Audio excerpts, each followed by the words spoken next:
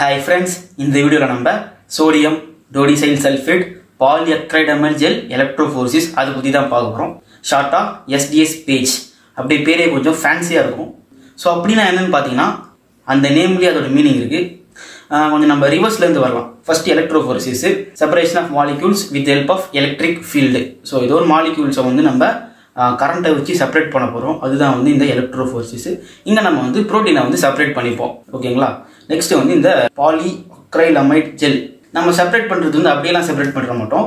ஒரு ஜெல்லை வந்து ஒரு சப்போர்ட்டிங் மீடியமா வச்சு அதில் தான் நம்மளுடைய புரோட்டீனை லோட் பண்ணிட்டு பிரிப்போம். ஸோ இங்கே எந்த ஜெல் யூஸ் பண்ணுறோன்னு பார்த்தீங்கன்னா polyacrylamide gel. ஸோ நெக்ஸ்ட் வந்து இந்த ஃபர்ஸ்ட் பார்ட்டுக்கு வரலாம். Sodium டோடிசைல் sulphate. ஓகே, இது எதுன்னு பார்த்தீங்கன்னா இப்போ நம்ம புரோட்டீன் வந்து பாசிட்டிவ்னு சொல்ல முடியாது, நெகட்டிவ்னு சொல்ல முடியாது, அதான் இருக்குன்னு சொல்ல முடியாது, இல்லைன்னு சொல்ல முடியாது, அந்த மாதிரி தான். ஸோ அவர் வந்து பாசிட்டிவ்னு சொல்ல முடியாது, நெகட்டிவ்னு சொல்ல முடியாது, நியூட்ரல்னு சொல்ல முடியாது. ஸோ இந்த சோடியம் டோடிசைல் சல்ஃபேட் என்ன பண்ணு பார்த்தீங்கன்னா நம்மளுடைய புரோட்டீனை வந்து டீநேச்சர் பண்ணிட்டு அதுக்கு யூனிக்காக வந்து ஒரு நெகட்டிவ் சார்ஜை கொடுத்துரும். ஸோ நீ வந்து நெகட்டிவ் சார்ஜரா அப்படின்னு வந்து சொல்லி விட்டுரும். ஸோ அதுதான் இந்த சோடியம் டோடிசைல் சல்ஃபேட். ஸோ இது வரைக்கும் ஓகேங்களா? நெக்ஸ்ட் வந்து ஏஜ் மெத்தோட இதே மாதிரி தான், அதாவது இந்த அக்ரோஸ் ஜெல் எலக்ட்ரோஃபோரசிஸ். இதுக்கு ப்ரீவியஸ் வீடியோவில் நம்ம அதை அப்லோட் பண்ணியிருப்போம். அதுவும் வந்து இதே மாதிரி தான், ரொம்ப சிம்பிள். அதில் நம்ம வந்து டிஎன்ஏ அண்ட் ஆர்என்ஏ வந்து செப்பரேட் பண்ணுவோம். அதை பார்க்கலாம், நீங்கள் போய் பார்த்துருங்க, அதுவும் ரொம்ப இம்பார்ட்டன்ட்டு. அண்ட் இந்த ரெண்டு மெத்தட்ஸும் ஒரே மாதிரி இருந்தாலும் இதில் வந்து கொஞ்சம் டிஃப்ரென்ஸ் இருக்குது. ஸோ இதை நான் வந்து 3 டிஃப்ரென்ஸாக சொல்கிறேன். என்னென்னு பார்த்தீங்கன்னா ஃபர்ஸ்ட் ஒன் வந்து ஜெல்லு தான். அதில் நம்ம வந்து அக்ரோஸ் ஜெல் யூஸ் பண்ணுவோம். இங்கே வந்து அக்ரைலமைட் ஜெல் யூஸ் பண்ண போகிறோம். ஸோ ஜெல்லு தான் வந்து ஃபர்ஸ்ட் டிஃப்ரென்ஸு.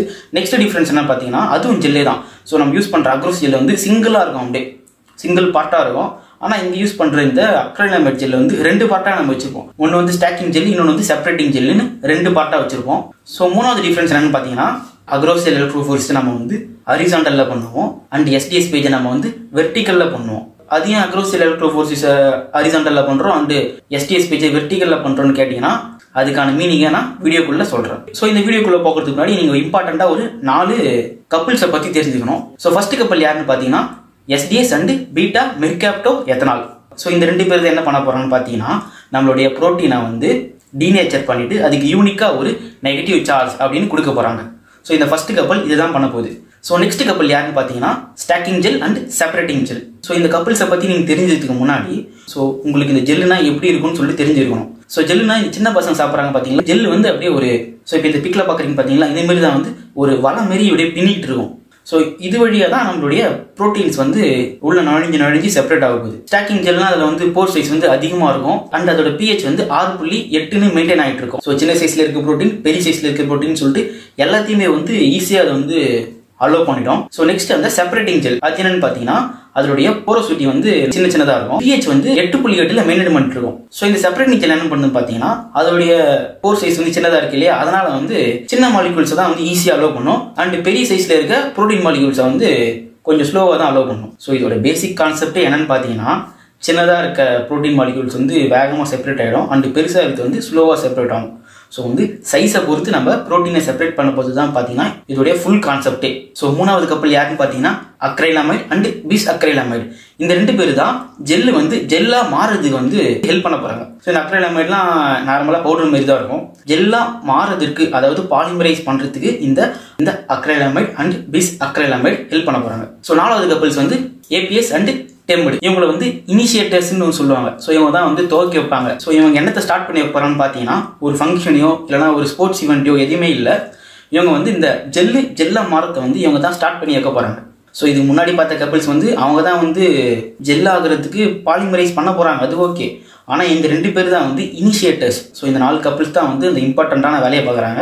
ஸோ இவங்களை தெரிஞ்சுக்கிட்டு இப்போ நம்ம இந்த கொஸ்டினுக்குள்ள போகலாம். உங்களுக்கு இந்த ஃபுல் கொஸ்டினுமே ஈஸி. ஸோ வாங்க வீடியோக்குள்ள போகலாம்.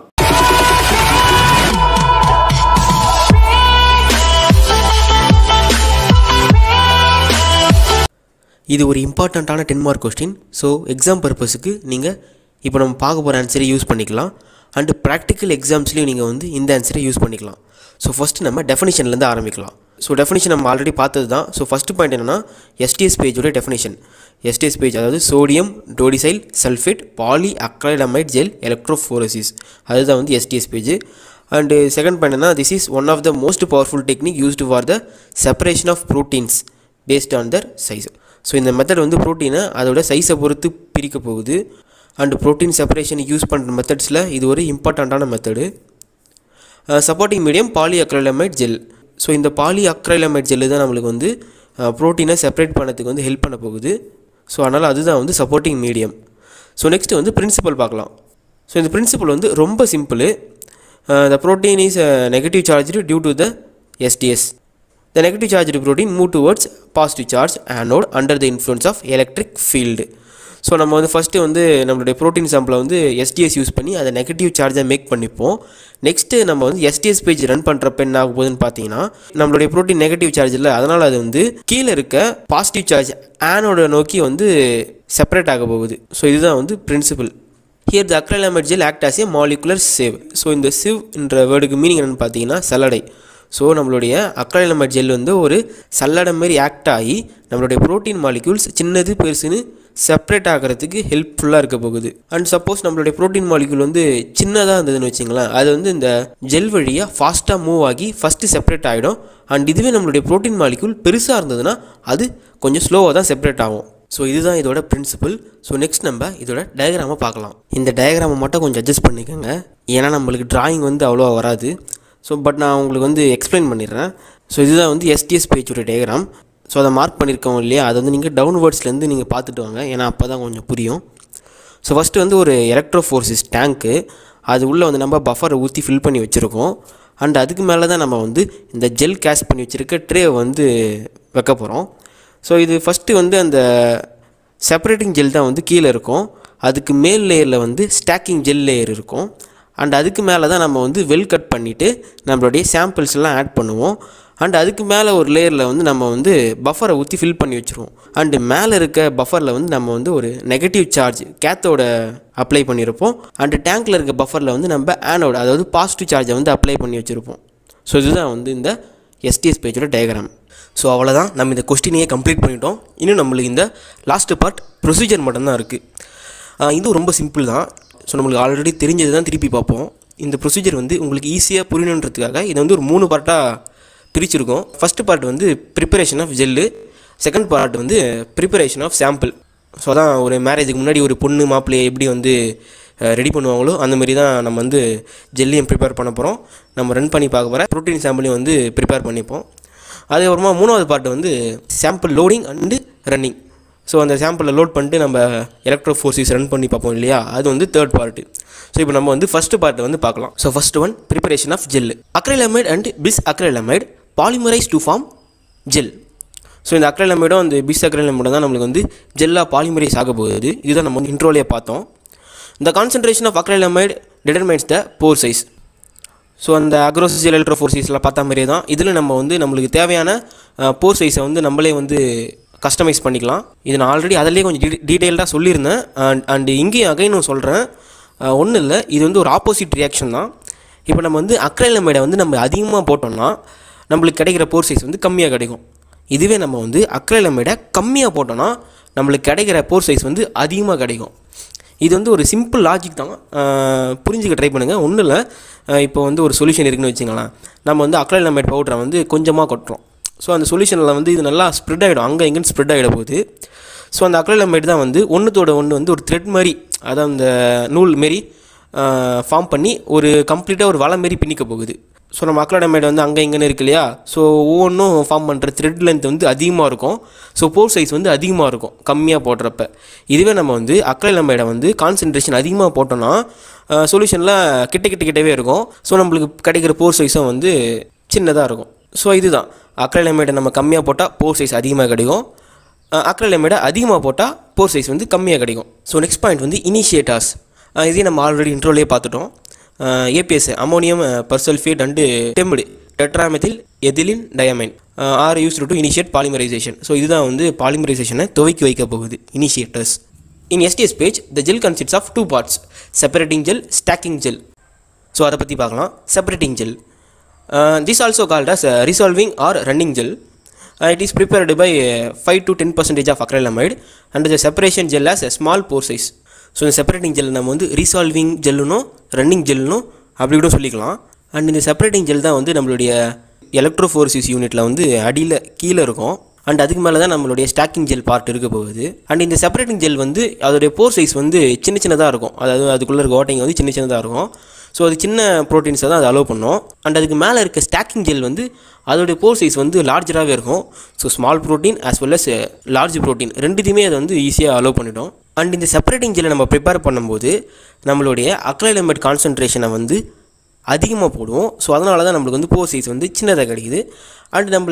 அண்ட் இந்த ஸ்டாக்கிங் ஜெல்லை ப்ரிப்பேர் பண்ணும்போது நம்மளுடைய அக்ரைலமைட் கான்சன்ட்ரேஷனை வந்து கம்மியாக போடுவோம். அதனால தான் நம்மளுக்கு வந்து போர் சைஸ் வந்து பெருசாக கிடைக்கும். ஸோ இதுதான் இந்த பாயிண்ட்ஸ்லேயும் இருக்கும். அண்ட் அந்த லாஸ்ட் பாயிண்ட் வந்து and the stacking gel is poured on the top of resolving gel and a comb is inserted for making wells. So அதுதான். ஸோ ஃபஸ்ட்டு நம்ம வந்து செப்பரேட்டிங் ஜெல்லை போர் பண்ணுவோம். அதுக்கு மேல் லேயரில் தான் நம்ம வந்து ஸ்டாக்கிங் ஜெல்லை போர் பண்ணுவோம். அண்ட் அந்த ஸ்டாக்கிங் ஜெல்லை போர் பண்ணிவிட்டு அதுக்கு மேலே வந்து நம்ம காம்பு வந்து இன்செர்ட் பண்ணிவிடுவோம். காம்புனா நம்மளுடைய அந்த சீப் மாதிரியே தான் இருக்கும். அது எதுக்குன்னா அதுதான் வந்து வெல்ஸை வந்து க்ரியேட் பண்ண போகுது. ஸோ குழி மாரின்னு வச்சுக்கோங்களேன். ஸோ அந்த குழியில் தான் நம்ம வந்து நம்மளுடைய ப்ரோட்டீன் சாம்பிள்ஸ் எல்லாம் நம்ம வந்து மைக்ரோ பைப்பட்டால் ஆட் பண்ணுவோம். ஸோ அவ்வளோதான், நம்ம வந்து ஜெல்லை ப்ரிப்பேர் பண்ணிட்டோம். ஸோ நெக்ஸ்ட் நம்ம வந்து சாம்பிளை வந்து ப்ரிப்பேர் பண்ண போகிறோம். Samples R prepared by mixing them with sample buffers. So நம்ம சாம்பிளை வந்து ஒரு பஃபரில் வந்து மிக்ஸ் பண்ணி தான் நம்ம ப்ரிப்பேர் பண்ணுவோம். இந்த சாம்பிள் பஃபர் வந்து நம்ம இந்த டேங்க்கில் ஊற்றுறோம் இல்லையா, அந்த பஃபர் இல்லை. ஸோ டேங்க்கில் ஊற்றுற பஃபரை வேறு அண்ட் இந்த சாம்பிள் கூட மிக்ஸ் பண்ண போகிற இந்த பஃபர் வேறு. இந்த சாம்பிள் பஃபர் வந்து ஒரு இம்பார்ட்டண்ட்டான 4 பேரால் மேடாக இருக்கும். ஃபர்ஸ்ட் ஒன்று வந்து இந்த SDS, செகண்ட் ஒன்று வந்து பீட்டா மெர்காப்டோ எத்தனால், தேர்ட் ஒன்று வந்து ப்ரோமோ பீனால் ப்ளூ, ஃபோர்த் ஒன்று வந்து கிளிசரால். ஸோ ஃபஸ்ட்டு அந்த SDS என்ன பண்ணணும்னு ஆல்ரெடி சொல்லியாச்சு. அது வந்து ஒரு ஆனோனிக் detergent, denature protein structure and quotes the protein with negative charge. So ப்ரோட்டீனை வந்து டீநேச்சர் பண்ணிவிட்டு அதுக்கு டோட்டலாக ஒரு நெகட்டிவ் சார்ஜ் கொடுக்கும். இதுதான் வந்து இந்த SDS பண்ணோம். நெக்ஸ்ட்டு அதில் இருக்க அந்த செகண்ட் இருக்க அந்த பீட்டா மெர்காப்டோ எத்தனால் என்ன பண்ண போகுதுன்னு பார்த்தீங்கன்னா அதுதான் வந்து ரெடியூசிங் ஏஜென்ட். ஸோ இந்த ப்ரோட்டீன் ஸ்ட்ரக்சரில் வந்து டைசல்ஃபைட் பாண்ட் இருக்கும். ஸோ இந்த பீட்டா மெர்காப்டோ எத்தனால் என்ன பண்ண போகுதுன்னு பார்த்தீங்கன்னா அந்த பாண்டெல்லாம் வந்து பிரேக் பண்ணி விட்டு ப்ரோட்டீனை வந்து ஒரு மாதிரி ஸ்ட்ரைட்டாக ஆக்கி விடணும். ஸோ அந்த பாண்டு தான் வந்து ப்ரோட்டீனை வந்து அப்படியே ஒரு மாதிரி மடக்கி வச்சுருக்கோம். ஸோ இந்த பீட்டா மெர்காப்டோ எத்தனால் வந்து அதை வந்து பிரேக் பண்ணிவிடும் அந்த பாண்ட்ஸ் எல்லாம். ஸோ தேர்டு வந்து அந்த ப்ரோமோபினால் blue for tracking the protein. So electrophoresis நடக்கிறப்போ இந்த ப்ரோமோபினால் ப்ளூ தான் நம்மளுக்கு வந்து ப்ரோட்டீனை ட்ராக் பண்ணுறதுக்கு வந்து ஹெல்ப் பண்ணும். ஃபோர்த்து வந்து கிளைசரால் increase the density of protein and helps to sink with well. So ப்ரோட்டீனுடைய டென்சிட்டியை வந்து அதிகமாக்கி கரெக்டாக அது போய் ஆட் பண்ணுறப்போ வெளியில் போய் கரெக்டாக உட்காரத்துக்கு வந்து இந்த கிளைசரால் தான் ஹெல்ப் பண்ண போகுது. ஸோ இதுதான் அந்த பஃபரில் இருக்க இம்பார்ட்டண்ட்டான 4 பேர். ஸோ இது கலந்து தான் நம்ம பஃபர் ரெடி பண்ணி வச்சுருப்போம். அண்ட் அதை தான் நம்ம வந்து சாம்பிள் கூட வந்து மிக்ஸ் பண்ண போகிறோம். இதுதான் வந்து sample preparation. So next part வந்து sample loading and running. So இது வரைக்கும் நம்ம என்ன பார்த்துருக்கோன்னு பார்த்தீங்கன்னா நம்ம ஃபஸ்ட்டு வந்து ஜெல்லை ரெடி பண்ணி வச்சுக்கணும். அண்ட் நெக்ஸ்ட்டு வந்து ஆட் பண்ண போகிற சாம்பிளை வந்து ரெடி பண்ணி வச்சுக்கணும். ஸோ இப்போ வந்து மூணாவது பார்ட் வந்து சாம்பிளை லோட் பண்ணிவிட்டு அதை ரன் பண்ணி பார்க்க போகிறோம். place the gel in electrophoresis tank and fill the tank with buffer. So first நம்ம வந்து ப்ரிப்பேர் பண்ணி வச்சுருக்க ஜெல்லை வந்து எலக்ட்ரோஃபோரசிஸ் டேங்க்கில் வச்சுட்டு டேங்க்கில் நம்ம வந்து பஃபர் ஊற்றி ஃபில் பண்ணி வச்சுருவோம். இந்த பஃபர் எதுக்குன்னு ஒரு டவுட் உங்களுக்கு இருந்திருக்கும். ஸோ பஃபர் எதுன்னு பார்த்தீங்கன்னா buffer provides ion that carry current through the gel. So இந்த பஃபர் தான் வந்து அயான்ஸை ப்ரொவைட் பண்ண போகுது. அண்ட் அந்த அயான்ஸ் தான் வந்து ஜெல்லுக்குள்ளே வந்து கரண்ட்டை கேரி பண்ணி கொண்டு போக போகுது. ஸோ இதுக்காக தான் அந்த buffer. samples are added to the sample wells with the help of micropipette. So மைக்ரோபைப்பட் மூலமா நம்ம ப்ரிப்பேர் பண்ணி வச்சிருக்க ப்ரோட்டீன் சாம்பிளை எடுத்து நம்ம கட் பண்ணி வச்சிருக்க வெல்ல வந்து ஆட் பண்ண போகிறோம். when the current applied the negative charged protein migrate downwards to the anode positive charge. So இப்போ நம்ம கரண்ட் அப்ளை பண்ணுறப்ப என்ன ஆக போகுதுன்னு பார்த்தீங்கன்னா நம்ம ப்ரோட்டீன் வந்து நெகட்டிவ் சார்ஜ்ன்றதுனால அது வந்து கீழே இருக்க பாசிட்டிவ் சார்ஜை நோக்கி வந்து ட்ராவல் ஆக போகுது, அதாவது செப்பரேட் ஆக போகுது. when the electrophoresis is complete turn off the apparatus and take the gel carefully. So எலக்ட்ரோஃபோரசிஸ்லாம் நடந்து முடிஞ்சதுக்கப்புறமா நம்ம ஜெல்லை வந்து கேர்ஃபுல்லாக வெளியே எடுக்க போகிறோம். Gel is transferred to staining box and treated with staining solution comas brilliant blue and destaining solution. So எலக்ட்ரோஃபோரசிஸ்லாம் முடிஞ்சதுக்கப்புறமா ஜெல்லை நம்ம வந்து கேர்ஃபுல்லாக வெளியே எடுத்து ஸ்டெயினிங் அண்ட் டிஸ்டெயினிங் வந்து பண்ண போகிறோம். the size of protein are estimated with the help of protein ladders, protein markers. protein laddersனால் ஒன்றும் இல்லை, mixture of proteins with known molecular weight. So already molecular wait தெரிஞ்ச ப்ரோட்டீனில் சேர்ந்த ஒரு மிக்சருக்கு பேர் தான் வந்து ப்ரோட்டீன் லேடர். ஸோ அதை வந்து நம்ம ஸ்டார்டிங்லேயே வந்து எலக்ட்ரோஃபோரசிஸ் பண்ணுறப்ப ஒரு வெல்லில் வந்து ப்ரோட்டீன் லேடரை வந்து ஆட் பண்ணியிருப்போம். ஸோ அதுவும் தான் வந்து ரன் ஆகும்.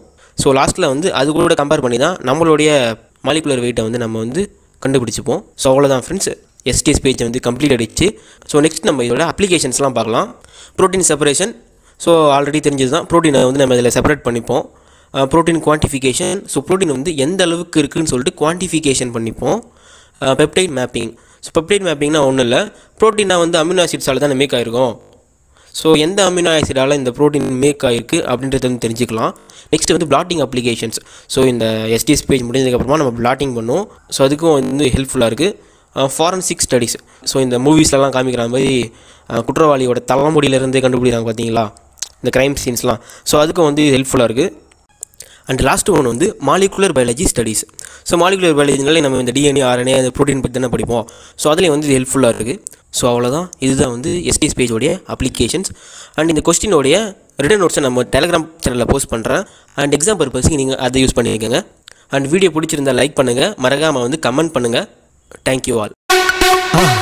மறக்காமல் சர்ப்ரைஸ் பண்ணுங்கள். தேங்க்யூ.